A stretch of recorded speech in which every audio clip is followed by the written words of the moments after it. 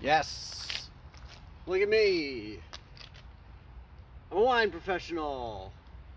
So professional here.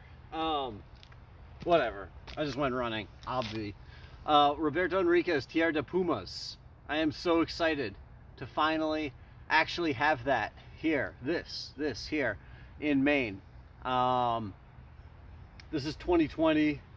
No, this is 2019. Duh, right, 2019. So, I believe I drank this back in the spring when I was down there in Chile, in Biobío. So anyway, so this is Roberto Henriquez. This is Biobío, Chile. So this is like 300 miles south of Santiago. So it's like southern rural Chile down past Concepcion. Interior Biobío, not near like the ocean, not close to the river, Biobío River. That is. This is 200-plus-year-old Pais vines on a little plot that Roberto owns. It's where his original winery was. I don't know if this was like the house belonged to his parents or something, but they've had it for a little while. He still makes some wine here. There's fig trees, apple trees, there are beehives, there's so much amazing stuff. But there's this plot, and this is actually a good drawing of the vineyard. There's this little hill, and there's vines all around it, and then up on the hill. It's really interesting. There's a little stream that comes through, and so it's like this tight little valley, and parts of it are very sheltered, but then up on the hill, it's more exposed, and the hill's not very high. It's, you know, like 60 feet high or 50 feet high or something like that. Red granitic, like sort of, and some clay soil, but a lot of like red granitic, like broken up soil. It's interesting. This little hill, the vines ripen, you know, differently on it. So Roberto was saying that he harvests this over several weeks. When I was talking to him back in March, he said that it was like a 3-week process. Like they'd harvest, I want to say the top first, and the grapes from the top were like brighter and higher in acidity. And then as you know, like they'd wait a couple days and work like the middle, and then they, you know, are a little bit further down, and then they'd wait like a week, and you know, and so it was almost like 3 weeks later by the time they were harvesting the grapes that were down at the bottom, that were really sheltered, that had gotten less sun. But those grapes took a lot longer to ripen and had more power, more, you know, like more ripeness and stuff like that, more weight to them. So it's an interesting wine. And then, you know, hand harvested, sort of like macerated, the grapes ferment with natural yeast for, off the top of my head, I want to say it was like 10 days. I probably shouldn't just make things up, but anyway. And then aged in concrete tanks. Is there anything else I should say about this before? No, I should probably just drink this. Oh, right, this little plot, this spot, it's surrounded by forest, and the forest around it, it's like Rowley trees, the Chilean variety of tree, Rowley. That is not oak. People call it oak. It's actually related to the beech. It's a part of the beech family, but very slow growing hardwood tree that's very rare in Chile now, because it was all cut down to replace it with trees that grow faster, that are better for logging and stuff. Anyway, the woods around here are full of Rowley, of like old Chilean, like indigenous Rowley trees. So it's a really cool, like special spot here. And I don't know if there's still mountain lions, or there used to be mountain lions, but hence the name Tierra de Pumas, because there were mountain lions here. It's like perfect habitat for them. So anyway, gonna move on to drinking this now. So 100% Pais vines. The label here says that this is 11.5% alcohol. It smells juicy, like blueberry, raspberry, some like bright red, like almost like wild cherry. I'm gonna put my hood back up because it's cold, and I think it makes me look more professional. It makes me look more like a wine professional if I'm out here next to this graffiti, hanging out with my hood up.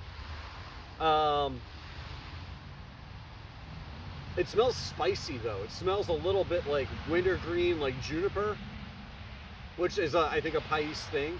But it's a little bit more. It smells spicier and woodsier than Roberto's other wines from this vintage, than like the Santa Cruz de Coya, Pais Franco, Notre Tinto. This, to me, I think smells spicier.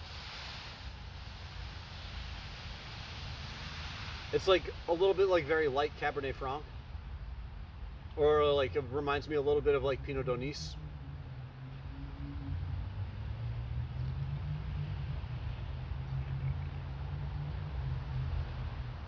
Yeah, and on the palate, so obviously I didn't just drink this whole bottle. I was drinking it last night, so I already had this experience.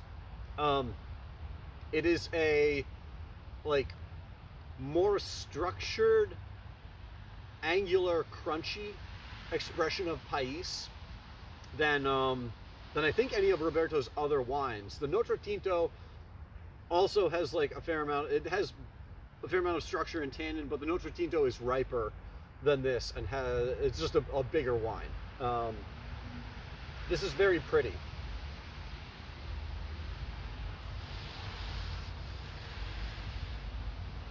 Juicy, fresh, like raspberry, cranberry, but then this tannin like comes in, this like sneaky black pepper, and like a hint of coriander and stuff.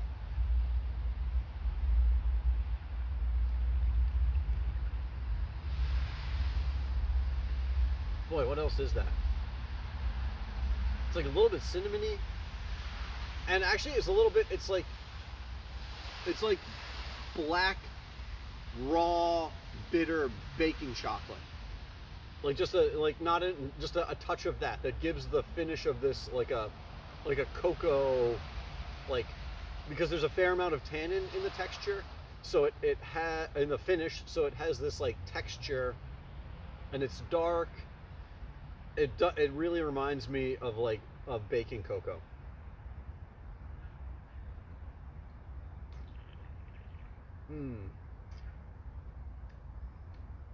Yeah, basically, so it's got great acidity all throughout the wine that gives the wine this uplift, and then along with the tannins are like right in balance with the rest of the wine,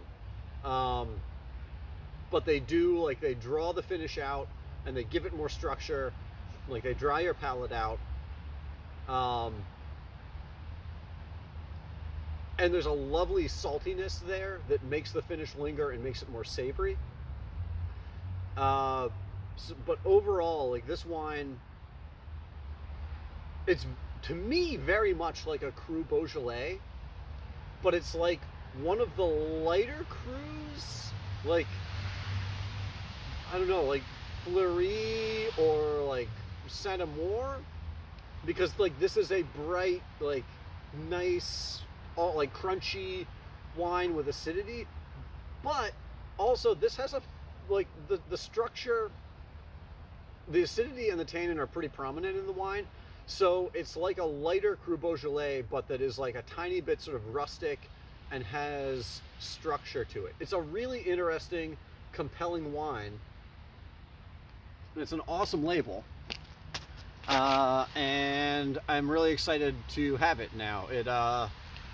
It wasn't ready to ship in the original like wave of wines that came in from Roberto, so we just got this now, and it is making its way out there into the market. So you'll see it around in the next week or two. If you like things like lighter, crunchy Loire Cabernet Francs, Pinot d'Aunis, like really cool Cru Beaujolais, this is really excellent. It is different from all of Roberto's other wines. It's really cool. Worth checking out. I'm gonna go, I don't know, put on my tiger stripe jumpsuit now or something. Have a great afternoon.